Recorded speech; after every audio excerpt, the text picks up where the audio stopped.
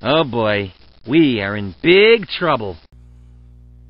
I got sent an article, interesting article I thought, because it's in my neighborhood a couple miles away, about Jack Phillips from Masterpiece Cake.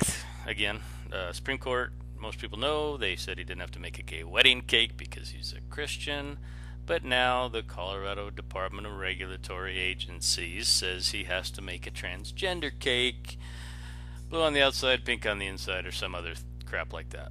So, I mean, maddening enough that they're trying to persecute this Christian guy for his beliefs again after the Supreme Court ruled that they couldn't do it. But what was interesting to me, I read a little bit and thought a little bit about this, is that this clearly shows how we have two separate forms of government running at the same time. We have what people would call a constitutional government, and then we have an administrative government. And they're not the same thing by any stretch. Go look up the Administrative Procedures Act of 1946, and you'll see they created a fourth branch of government, as was said on the Senate floor when they voted on it. So it's a complete violation of the original laws of the land. And if that doesn't piss you off or make you think that every fishing license you purchased, every driver's license you purchased, is a complete violation of our original intended Constitution, if we can't change it, then we just have to wake up to that fact and admit the horror that we live in a pretty much a communist country. If you saw the 10 planks of the Communist Manifesto video I did, whether it was on Real.video or the other place, take a quick look and tell me I'm wrong.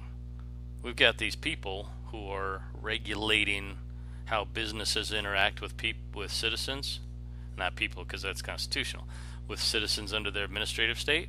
Then they're all appointed by a governor, and that governor is allegedly elected by us. But when the appointee's term is the same time as the politician, then we have no recourse on those appointees.